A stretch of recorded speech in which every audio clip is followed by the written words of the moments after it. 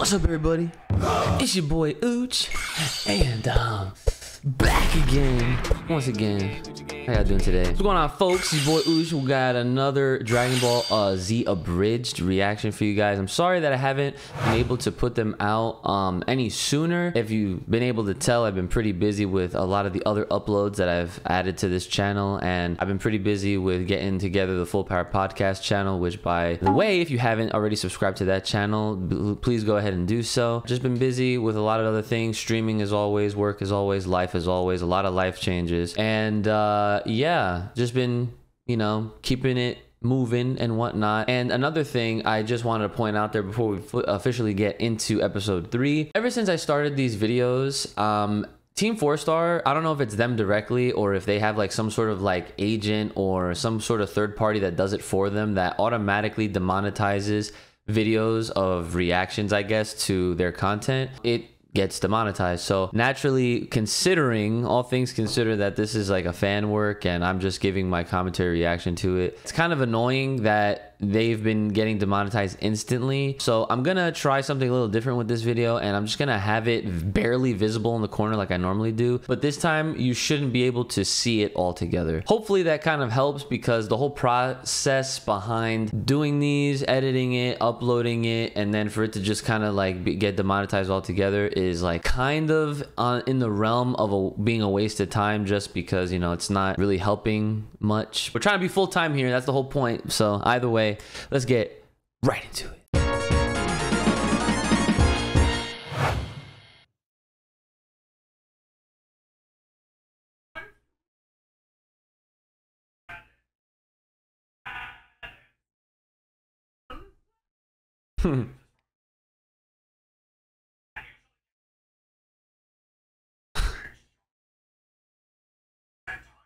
They're trying to call Raditz.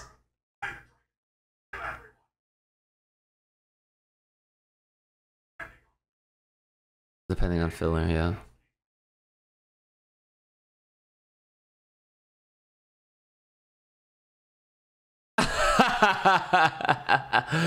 Yo, freaking Roshi was like, oh, fuck. That was actually mad funny. So yeah, from what I've been told, you guys have been very avid with me continuing this series. So we're gonna continue it. And apparently it gets better from here on out, or at least in episode 4.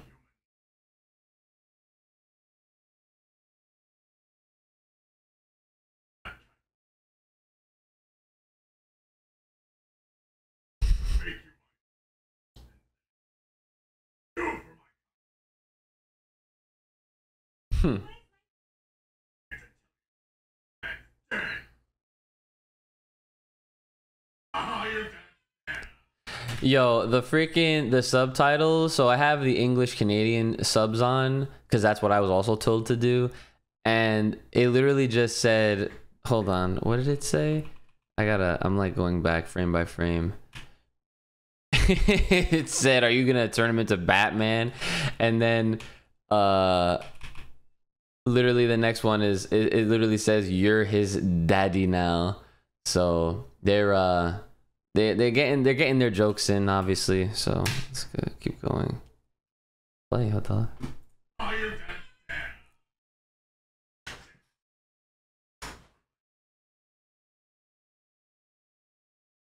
Oh yeah, there's a lot of MySpace jokes, because back then this was definitely a heavily MySpace was the thing back then. This is how old this is, if they got MySpace references.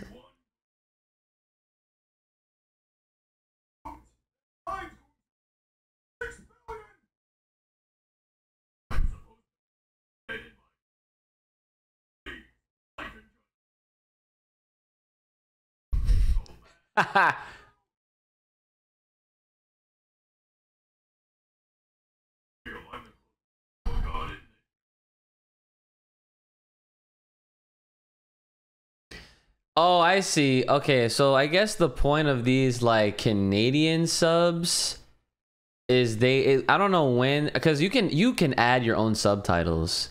I mean, I'm like looking at this, looking like you guys could totally, I mean, if you really squint at the screen, but it's like he said, I'm the closest thing to gods this show has. But then in brackets it says, and the Supreme Kais and Beerus and Whis. So this must have been updated like at least around like 2012, 2013, which is, I guess that's kind of funny. It brings new life to such an old series through its subtitles. But it kind of makes me wonder if they're ever gonna like redo it, but I don't think there's a purpose to it. So either way, let's go.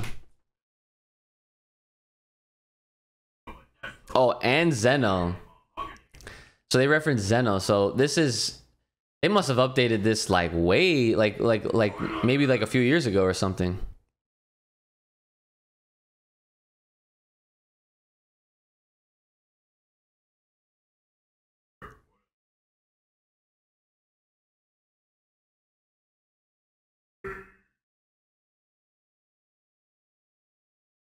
Wow.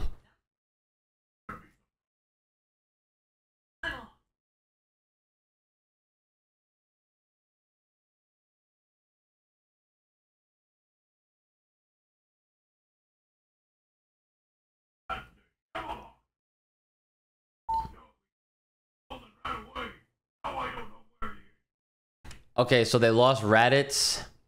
Raditz actually kicked King Yemma. You see how big he is? Okay.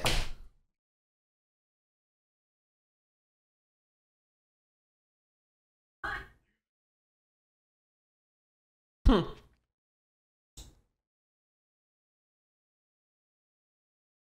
don't know what the whole mahogany thing is all about.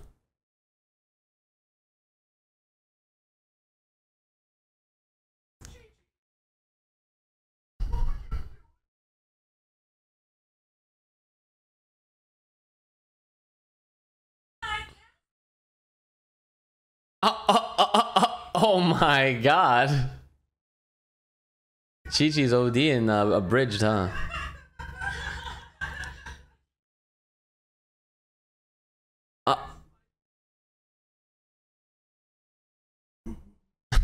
She offered him to stay the night. The sound of knife sharpening. That's funny.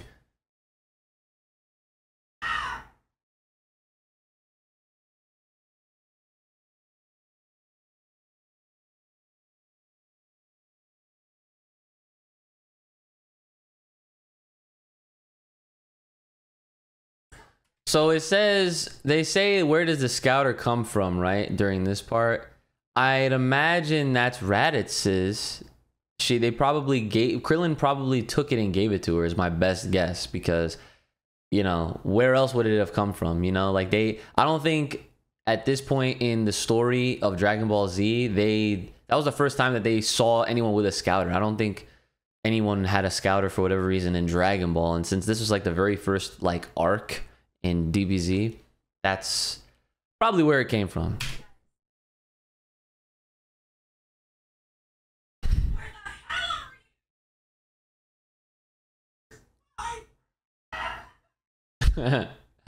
Krillin running off, is crying.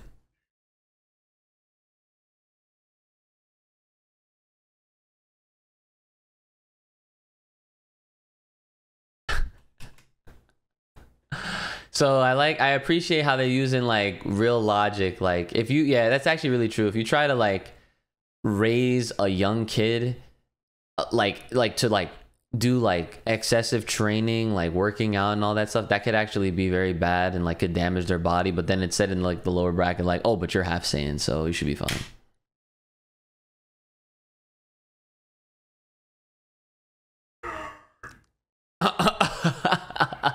Called him a nerd. Wow. Okay, hold on. Unleash your hidden potential. I'd have to put you in immense physical danger, so I'm going to throw you at that mountain. And yet he's still a better father than Goku. Yeah, I'm glad that the whole Goku being a terrible father debate has really died over the years, because for one, it was never funny. Two, it was never true. And three, that's it.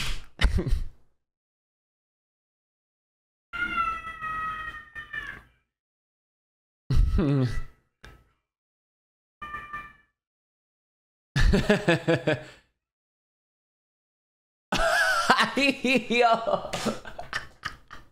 Okay, this out of the 3 episodes so far, that's the funniest thing that I've seen. I'm pretty sure Gohan in the actual Dragon Ball Z, he like, you know, wakes up and like, he doesn't dodge it, he just goes through that shit. They had him fucking splat into the mountain. They don't show it, but obviously like, that's actually really funny. That was good. That was good.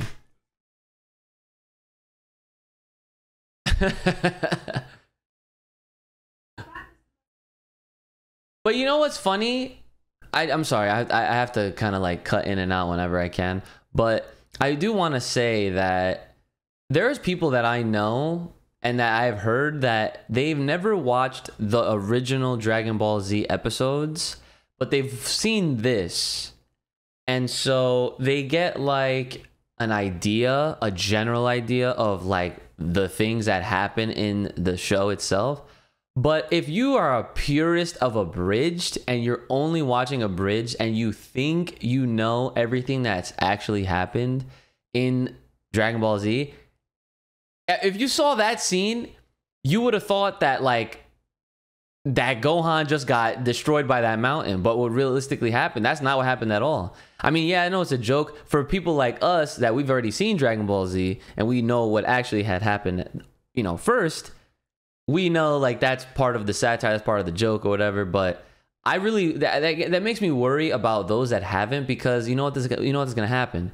People are gonna go online, they're gonna post the terrible takes that they would, and then it's just gonna cause more bullshit drama in the long term, and I'm not here for that. It's bad enough people go online and they say whatever it is and they're reckless, and it's just terrible. So I just wanted to put that out there.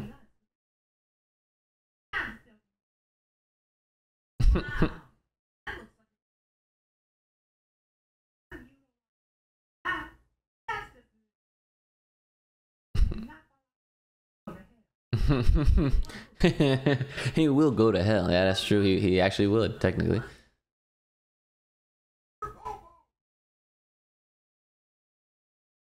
Yo, shout outs to, remember when they called hell HFIL in the censored version? Was it hell for insignificant losers?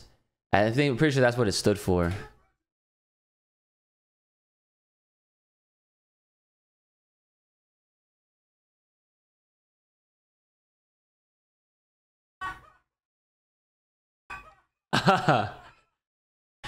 Mr. Popo is super creepy, huh?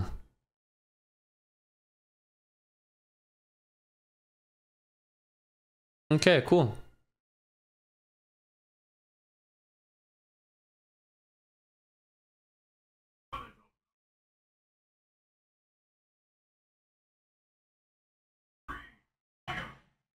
What?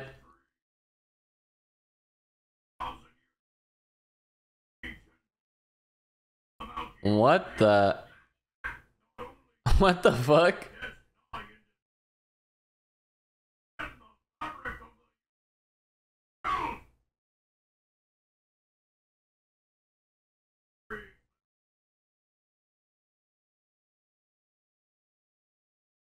All right, so there we have it, episode 3. So yeah, I definitely am getting more of a sense of this series being a little bit more enjoyable for someone like me, because like I said in the first 2 reactions, and and another reminder, guys, I'm always gonna keep it very real with you guys. If I'm not fucking with something, I'm not feeling it, you guys will know. You will be able to tell off of my own facial expressions, reactions, and whatnot. I do not fake anything here, but I will say that when the jokes are hitting, they are actually funny, and like the humor is getting there for me, I guess is what I'm trying to say. So I'm looking forward to especially continuing this. I will try my best to keep this as a weekly type of thing that you can expect on this channel, and as always, let's try to keep pushing these videos and all the content that I have here. Make sure you guys are checking back frequently, as I feel like YouTube just doesn't really work with the alerts and notifications, even if you do sub and have the bell on. But let's also make sure that you guys do that just in case it whenever it does decide to work. Make sure you are liking all the videos, and I think we should try doing like goals. I guess if we could maybe try to reach for 100. I'm not gonna put like